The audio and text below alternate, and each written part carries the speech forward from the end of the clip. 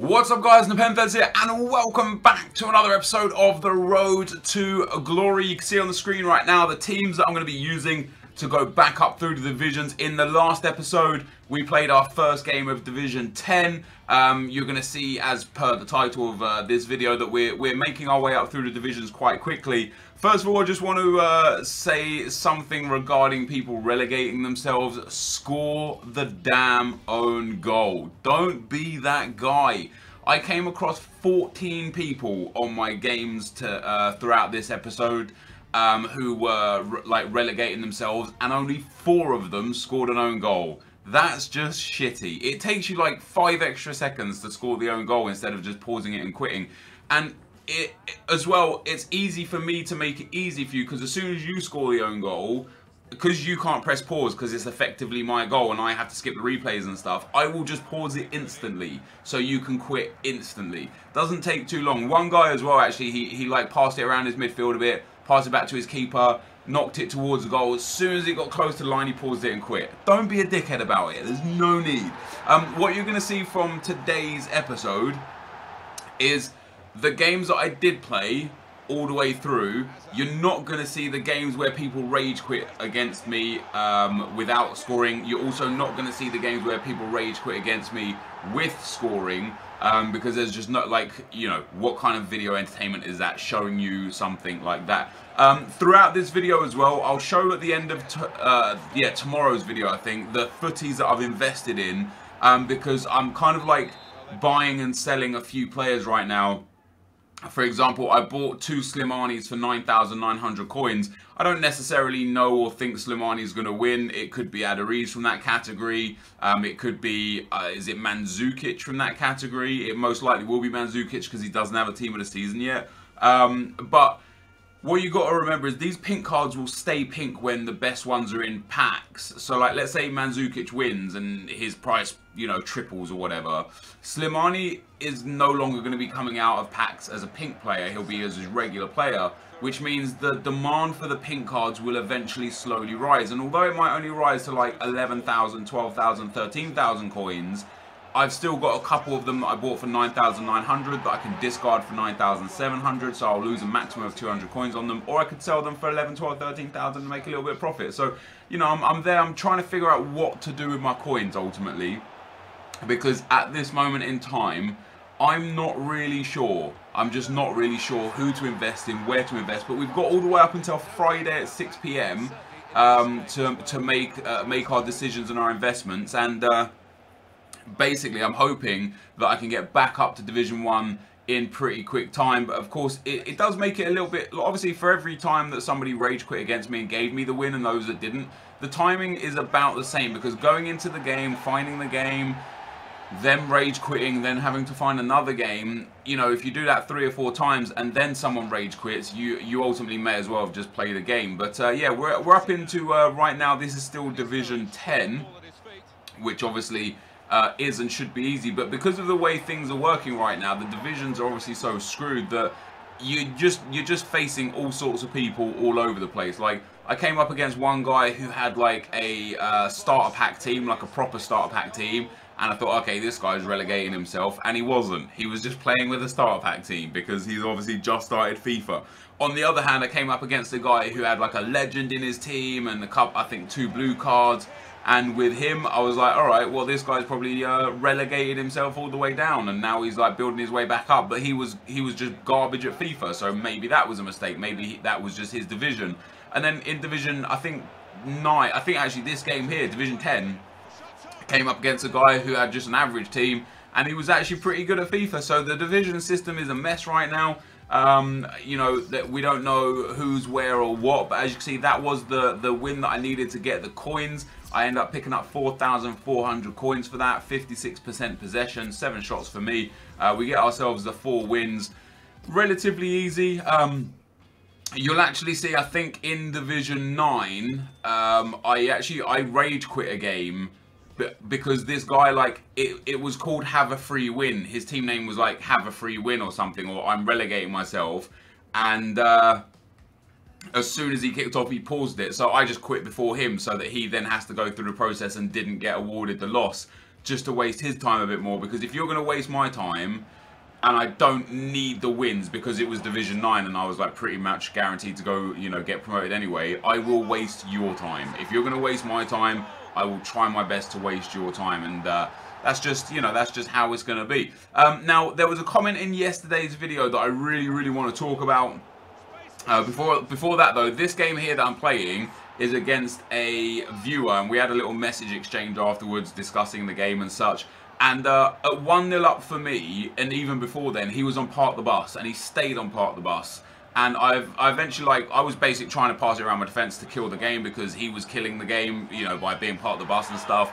I actually gifted him the ball by mistake with the goalkeeper, and he scored. I ended up scoring again, and you'll see that by the match stats here that I had, like, just unbelievable amounts of possession. And I set my team up like that because he was on part of the bus, even at 2-1 down. He just didn't care. He just sat on part of the bus. So I thought, you know what, screw it. Let me just do the, you know, again, if you're going to waste my time, I'm going to waste your time. So he messaged me after the game saying, come on, Nep. I was like, you know, I was like, dude, you was on part of the bus. Like, what do you want me to do? Go all out attack and let you counter me? And he was like, oh, I was on part of the bus just because I can't honestly remember the exact exchange of words. But, you know, he had his excuses. I had my reasons, he had his reasons, and ultimately I got what I needed, which was the 3 points. So there was a comment in yesterday's video saying, if you hold in Division 9, you get a UNICEF kit, a badge, and some packs. It's not true. At least I don't think it's true. I've never held in Division 9, but there was a couple of people on that comment that said this isn't true, I've done it, it doesn't work. And there was a couple people said, this is true, I've done it and it worked. But I can't imagine that this is in the game and people don't know about it, because the amount of people that would actually hold in Division 9 would be high, to the point where this would become apparent really quickly. Now, there is a UNICEF kit in the game. It's like those, it's like the Division 1 kit or the EA Access kits and such. You can't buy it, you can't pack it. All you can do is see it, which I guess means that it's there for something, perhaps a charity game, you know, perhaps it's there for pro players. It gets given to, and I mean like the real football players, not the pro FIFA players, like the actual pro players that have their cards. Maybe they get to have that kit. I don't really know about it, but I'll be interested to hear your thoughts and feedback on what we think this kit might be or might mean. But don't fall for any scams of people saying, oh yeah, if you buy X kit for 5k, it discards for 10k, because it's a lie, and you're just buying people's kits for 5k, and that's just stupid. So yeah, I don't know. I don't believe it, because it just seems like too good to be true. Like, why would EA put something in the game where if you hold in Division 9, you get a free kit, a free badge, and some packs? It just doesn't make any sense at all. It really doesn't. So I can't imagine it's true, and I just don't think so. But anyway, guys, we get a 6-0 win in Division 9. Of course, it should be quite easy for me to move up through the divisions. I'm going to try and play the hell out of this account over the next 5 days, because I want to earn as many coins as possible before the footies are announced as the winners. However, these coin unlocks, these double coins, are available until the 5th of August, which is the following Friday. So they're there for 2 weeks. They're there for the entirety of the footies, which is fantastic. And I'm seeing a lot of people obviously relegated themselves for the free coins. They've, you know, destroyed their records. Not that that matters. Like, record is just, it doesn't change your level of skill if you've got a worse record because you wanted to get some coins. But I'm seeing a lot of people actually staying in Division 1 or Division 2 or Division 3 or whatever division like kind of fits them, because they're getting so many relegators. They're just easily winning titles, which makes no sense. This guy showed me a picture of his Division 1 run last night, and in he won all 8 games. He only played 2 games, and he got 8 rage quitters in a row, and they all scored an own goal for him. So he made an easy 30,000 coins. Now, to relegate yourself, it takes about 2 hours, 2.5 hours, 3 hours if people like waste time and stuff, and you get like 45,000 coins for it. To win Division 1 right now, you get 30,000 coins, and it could potentially be just as quick if people rage quit against you a lot. So, I don't know. For me, it's interesting that some people have decided to stick it out and try and win the division titles, and some people have relegated themselves. And, you know, for me, it's just a very interesting scenario on who chooses to do what. And I don't know, some people care about records. I generally and typically speaking do care about my record. I think having a good record, it's nice to see a good record up there. It does give an indication of skill to other people, but it doesn't change your skill level. Like me relegating myself and picking up 66 losses doesn't make me a worse player. You know, I'm still the same person, the same player, as good as the game as I was before those 66 losses. It's just that I gave myself those 66 losses for the benefit of the series.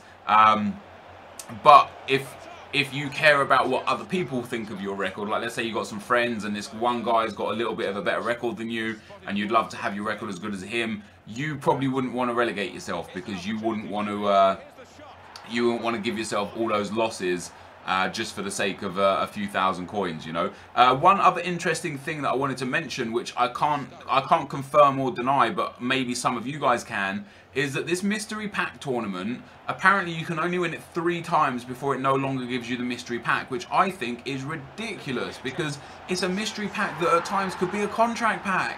Why are you limiting the EA to 3 contract packs? Some guy messaged me and he said, oh, like after the 3rd win, I just get the premium gold coins pack, or whatever that pack is, the premium coins pack. And I said, has he got proof? And he sent me a screenshot, but it was like, it was a really, really blurry screenshot. And it did look like it just said that he had the coins there and not the pack. But it wasn't like clear enough to be conclusive to the point where I would say it is true or not true. So if you guys do have any more information on that, if it is only 3 wins before 3 tournament wins before the mystery pack disappears, that's pretty crappy, but that will probably encourage me to play that tournament a couple of times to try and get it. I've already won it once on this account. If I could win it the 2 more times and get that mystery pack 2 more times, that might be more beneficial than playing the divisions right now, because the division stuff, the double coin reward, is here until the 5th of August. So, you know, there's way more time. However, the next tournament is out in like, what, a day or so? Maybe the next tournament, maybe we'll just wait for that and use the coins that we've got to build the team for whatever the next tournament is, and do our best. So the next game we come up against, I do believe that this is now Division 8, I think. I can't remember specifically. I would have shown if we had already won the Division 9 match coins. But this guy here I came up against, it was an interesting player. He actually was decent enough, like held his own. He had a pretty weak team. He kept getting rebound goals as well. I think all 3 of his first goals were rebound goals. His second one definitely was just there, and then he gets in the box again, hits the post, and there's another rebound. And I was sitting there like, come on, man, like, am I really going to get a loss from a guy that's just scoring rebound after rebound after rebound? And ultimately the answer to that question was no, because I did manage to come through and get the win that I needed, that I wanted. Wayne Rooney here steps in, shoots and scores, puts the ball in the back of the net to put it back to 3-2 after 42 minutes. And then on the stroke of half-time, we got ourselves a penalty. Yaya Toure steps up, smashes that one bottom left corner and makes it 3-3. And then into the second half, we went, and I think it was quite late on. It was late on, 70 minutes here. Eden Hazard down the left-hand side just absolutely destroys John Stones for pace, uses that right analog stick to get ahead. I see him pulling the shirt there, so I give him a little bit of the shoulder, cut that across. Alexis Sanchez is there, he shoots, he scores. I'm really interested to improve this BPL team, because I think the La Liga team that we've got, or the La Liga Bundesliga hybrid, is a nice team. And to upgrade it is way expensive. Like the next version of Neymar, the informed Bale, an informed Suarez, a Ronaldo, a Messi, they're a little bit too expensive right now.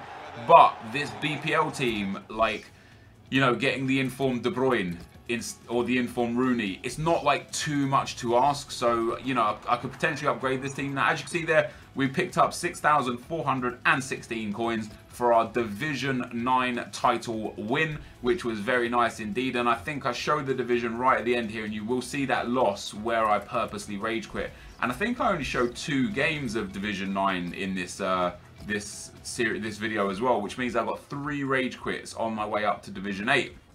The first opponent we come up against in Division 8, he's got a pretty nice BPL team.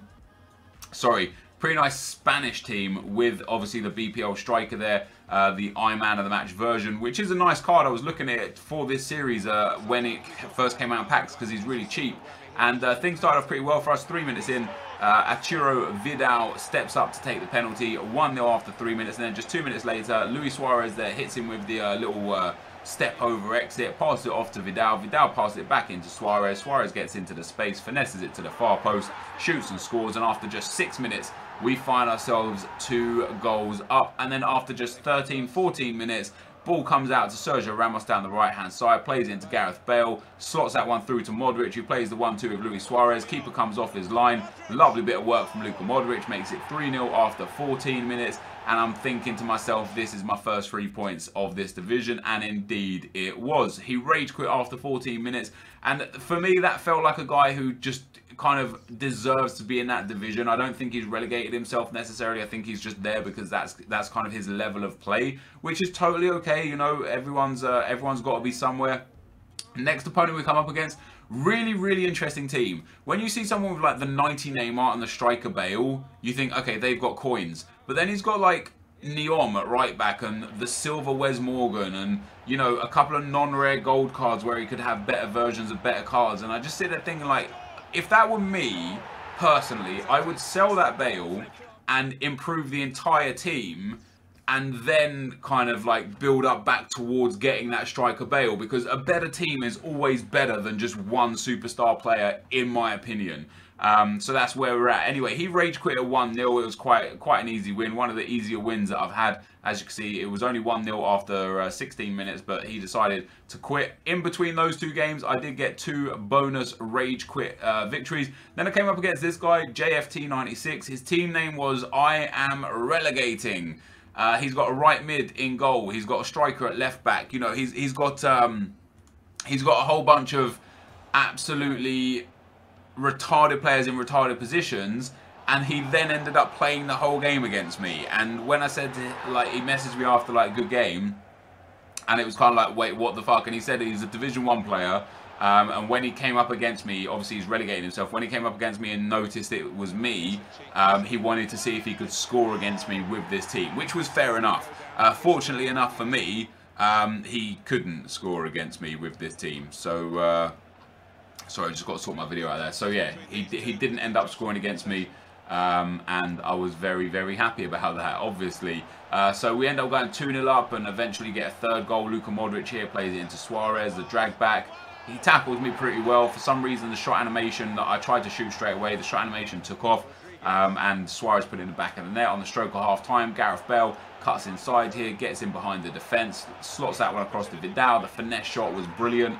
Like, you know, he's got a silver right mid in goal. He's barely going to make any saves here, and it's shown really true.